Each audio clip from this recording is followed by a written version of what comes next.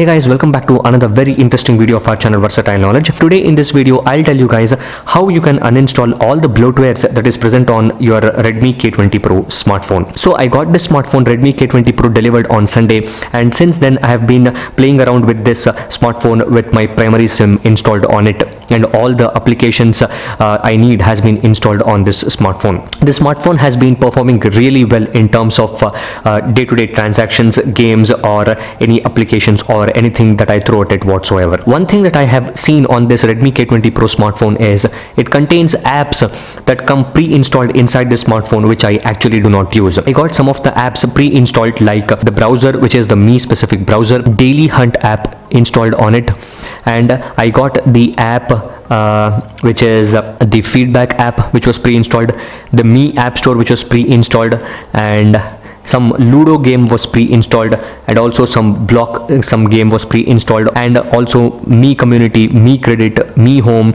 and a lot of things, Me Video, Me Remote. For instance, I do not use this Google Play Music app on my device, and also these applications are actually of no use for me.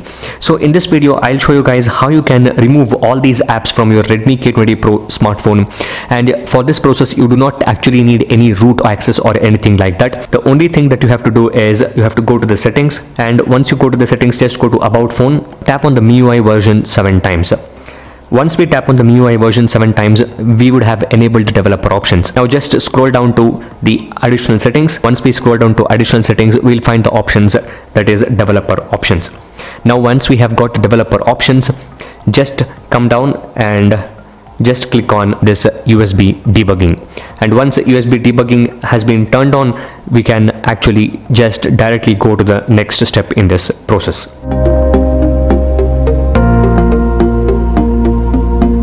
So in order to uninstall all the bloatware that is present on your Redmi K20 Pro, next step that you have to do is to just follow the instructions that I'm showing in the screen recording video.